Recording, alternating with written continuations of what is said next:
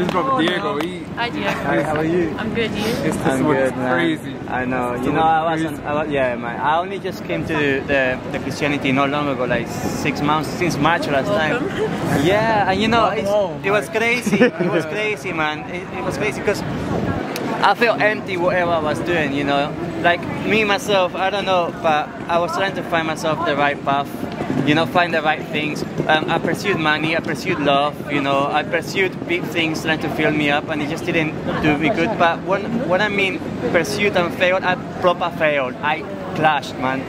Life treated me bad. When I mean bad, I mean I tried to commit suicide 11 times, you know, at as early as the age of 10. Because, you know, I wasn't even happy with my sexuality back then when I was, you know, when I was growing up. And I don't try to, you know, be happy and find the true meaning of life. Because I kept asking myself, what's the point of me living and we're gonna die? So what? What was the point? I never asked to be alive. I never did. So what's my purpose? You know, it's no point of me just leaving money and leaving it behind for my next generation to take it. That's selfish. Like, they don't have to work. I had to work for it. You know? So all of these questions just keep bringing me down and down. So what happened? Yeah, I just have no motive, and you know, the drugs and the alcohol and the you know, everything just to escape life. I wanted to escape life. So until it reached that point where I couldn't do no more. I couldn't do no more. So I was ready to go and jump in the high street and commit suicide. It was a motorway right there. I was like, let me get drunk and let me just do it. So all it took me was one question. One question, because I remember my grandma telling me, don't commit suicide or you're gonna go hell, because Jesus, he will not allow that. So I said to myself, I asked myself, does Jesus even exist? I went up the hill. I was drinking as much, and I said, okay, Lord, I'm not asking to see you, but if you do exist, let me feel you. Yeah, on that moment, I honestly felt like someone hugged me from the back of my back, and it was pretty chilling, like around this type of cold, and I was wearing a very slim blazer, and my back was warm. My heart was moving from side to side. It wasn't even pumping right, it was just moving from side to side. I started crying like a baby, but out of joy, because I feel so much peace, so much peace. You're allowed to cry, man. You know, and then on that moment, a trigger on my lips was Jesus. When I say Jesus, my heart started jumping out happiness, and I was like, oh my God, you do exist, you do exist. Yeah. So I remember sitting down there and I put my arm like that. I was like, Jesus, hug me, don't let go of me, don't let go of me. And it was just the most exciting thing, and just to know that Don't blame you. sorry, just to know that that's you know, when you find the truth and you feel frustrated because you wanna share it to everybody else. You was right all along, even though you went through so much struggles or just trying to get to that point. It's just like so revealing, like, oh my God, like all of this went. Exactly, when people feel like, oh, I feel empty, I feel depressed, I feel anxious, and you're like, I've been there, I know the answer, but if I tell you the answer, I don't want to sound cheesy, just know that this is the true path. So many people are so happy to find different ways, like tarot reading and crystals and that. I did all of that.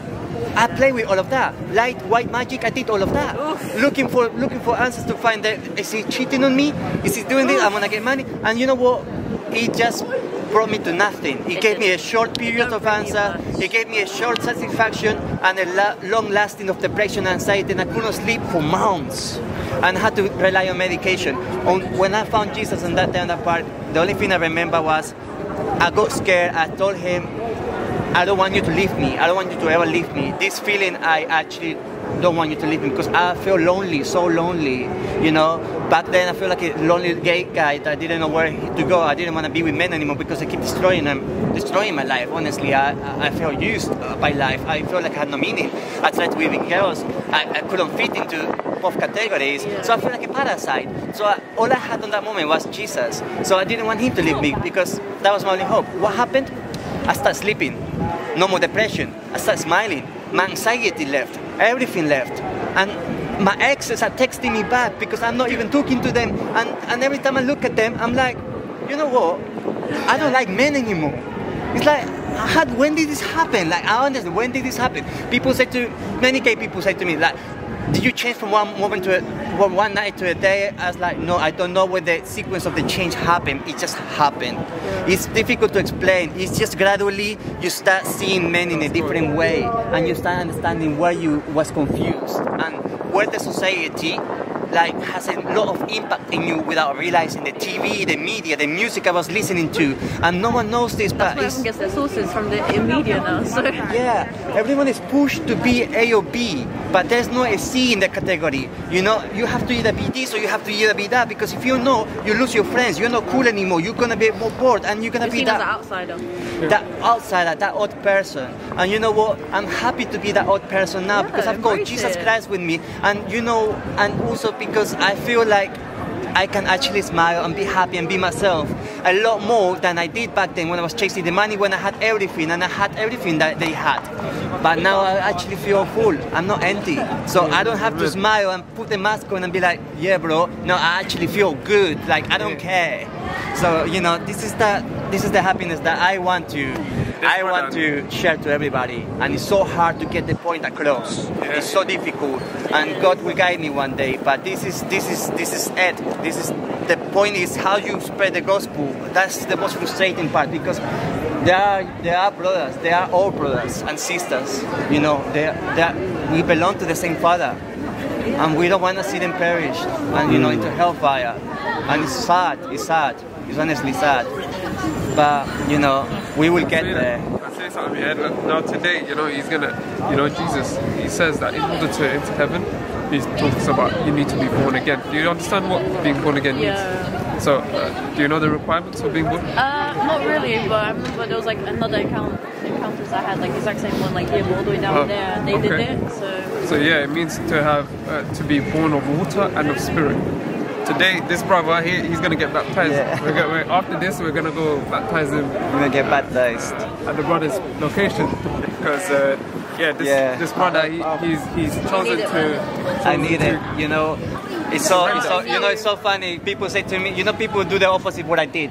They come to the family crying out, oh, I'm gay, and then you know, I did the opposite. I was gay. They knew I was gay since I was baby, and I cried to my grandma saying, why can I not be straight at the age of 10? A kid at the age of 10. People say you're born that way. Okay, you don't born that way because you don't choose to born. You don't born that way. No, because you always want to have the right sexuality for yourself. Because I struggled. I felt odd. I felt different. I wanted to be normal like the kids. I wanted to have a family. I wanted to have kids. I wanted to have a normal life. But I always see that slipping off my fingertips because there was no choice for me. But I said to myself, but why can I not be? And that was my struggle through life. Hence why I tried to commit suicide so many times and tried to find a path and tried to be a Muslim. I even became a Muslim trying to find a God that would be more strict to straight me up. And I didn't know. I would try to find so many answers to get to the most simple answer of all of them. Accept Jesus Christ and just ask that very question I did on that mountain. Before I even commit suicide, do you even exist? Because that was what changed everything. Amen, brother. That's the power of God right there. That is powerful. You got it powerful. Literally, we went to war upstairs. He's got the wounds to prove it. He's got the scars to prove prove it. Say something, bro. Come on. No, you're about to get baptized. I'm about to get baptized. I'm about to go and die and reborn again. Yes, old Diego needs to die and I'm reborn again, bro. I'm so excited. I cannot wait, man. I cannot wait. I'm gonna be a new soldier to God. Amen. Amen. I'm gonna be there preaching out every single word of His. I want to be able to be the example for people, some brothers that are lost, and you know, throughout my examples for them to relate themselves and find their way through a simple little questions, just like I started, man. And this is it. This is the grave. Yeah. Came ready to die, huh? Bro, yeah. This is the last minutes of Diego before I go there. Man, we're gonna be exciting, here to meet the new Diego. Yeah, and you get to. It's gonna be an exciting journey, man. Exciting journey. I'm not scared anymore, man. I just wanna dive in there and just take the Holy Spirit, man. It's gonna feel amazing. Come on, now. Amazing, man. Amazing, So amazing, man. Hallelujah. 100%. Hallelujah. Hallelujah. Hallelujah, man. What did I do to deserve this? Honestly, what did I do? I didn't do nothing. The Lord is so merciful, man. That's the grace of God. It's the mercy. Well, man, He saved me, man. He honestly saved me. Mercy. You know, it's really touching when you think like that, but it's true. Well, God loves you so much, He's giving you this opportunity. Man, I would have been dead. I would have been dead like 6 months, 7 months ago. I would have been dead. I was ready. I was ready. Yeah. You know when you're mentally ready to just jump into the motorway, but you're not just scared. You're legitimately ready. I was only just there, hold it back. I only hold back because that thought of my grandma, if you kill yourself, what if you go hell because of Jesus? So that's when I asked myself, does Jesus exist? And then it changed my life in the last minute. So, yeah. Yes. Yes, sir. Brother. Amen. In Jesus' name. We outside. Do I get in there? That's good. You go ahead and get in there now. We outside. We outside. Ready, man. Wait. Is it hot? It's good, it's perfect. I was scared it was going to be cold, you know. Nah, we can't do it like that. No river Thames out here. Trust you. Come on. Yeah, there you go. Yes, sir. Upper room bathtubs. Upper room, man. It goes down to the upper room. The upper room, man. God is good. Right, man, you go down and I'll get up again. How do I get up Goes down in the UR. We'll help you out. It's like you really did die. This is about to be, we're in the delivery room right now. Come on, Living room. Birthing into what the Lord is doing right now, man. And God is good, man. And I thank the Lord for this moment right now. I thank the Lord for all that He's doing, all that He's saying, all that He's released on our time. You know, it's been a very powerful time with my brother. I got one scripture I want to read off for you that I believe the Lord has given me right now. And then I want to walk you through a prayer, man. Thank you, Lord. This is what it says in Colossians 3:1, right? It says, if then you were raised with Christ, seek those things which are above, where Christ is, sitting at the right hand of God. Set your mind on the things above, not on things on earth. For you died. When you go into this water, you're dying. When you come out, you're alive in Christ. But this is telling you what your new life looks like, right? Mm-hmm. For you died, and your life is hidden with Christ in God. When Christ, who is our life, appears, then you will also appear with Him in glory. What I'm getting right now is if you ever go through anything, anytime anything comes for you, anything at all, you feel like, man, it's feeling tough right now, I'm getting, read this scripture. We're going to make sure to write it down to you. Yes, but go to this scripture specifically before any of all the scriptures too, of course.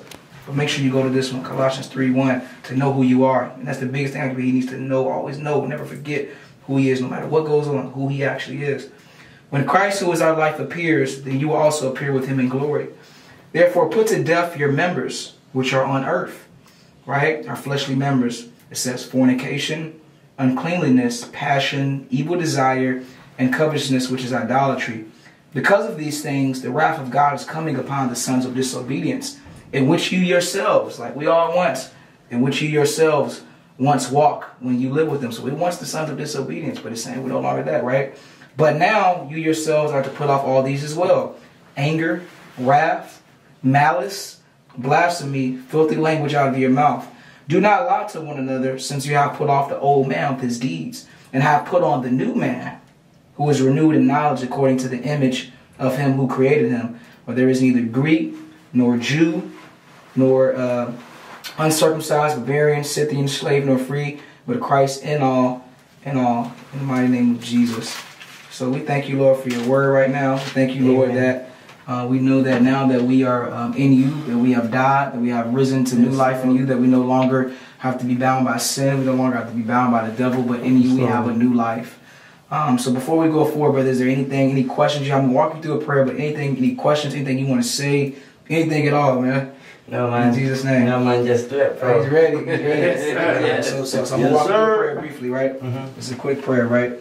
Lord, I'm going to walk you through. Just follow me through it, right? Lord, I thank you for this day. I thank you for this day. I thank you for grace. I thank you for grace. I thank you for mercy. I thank you for mercy. I thank you for redemption. I thank you for redemption. I thank you, Lord. I thank you, for Lord, your spirit. For your spirit. Which has created a new heart within me. A new heart within me. And it's going to continue. And it's going to continue. To create a new mind within me. To continue to create a new man within me. I know, Lord. I know, Lord. All my sin. With all my sin, all the past things, that I have done, will go down the drain today. I know, Lord, that it won't be me, that will keep me strong, in this walk, in this world. But it will be you. But it will be you. So just fill me up right now, Lord. So just fill me up right now. I need Lord. your Holy Spirit, Lord. I need your Holy Spirit to now, overflow Lord. within me, Lord. I I know it's working within me right now. It's working within me right But now. I want overflow, Lord.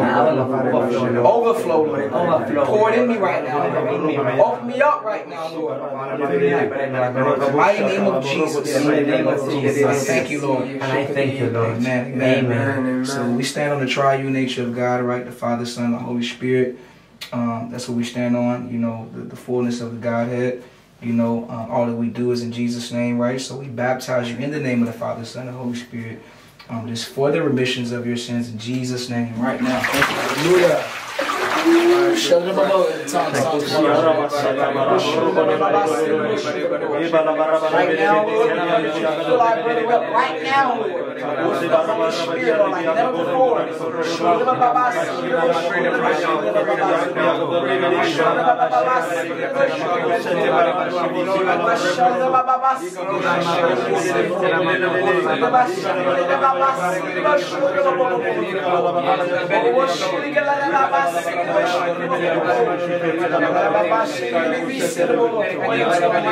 fullness of your Spirit right now, Lord. That we know that from this day, Lord, we'll never be the same, Lord. And all the past things, all the shame, all of this stuff in the drain to go down right now in Jesus' name. Lord, I pray right now with the Holy Spirit and we fill them up with your name. In Jesus' name I pray. Thank you, Lord, for a new day, a new life, a new heart. By your Spirit. Hallelujah. Hallelujah. Jesus, I worship you. Thank you, Lord. You are here. Turning lights around. I worship you. I worship you. You are here. Mending every heart. I worship you. I worship you.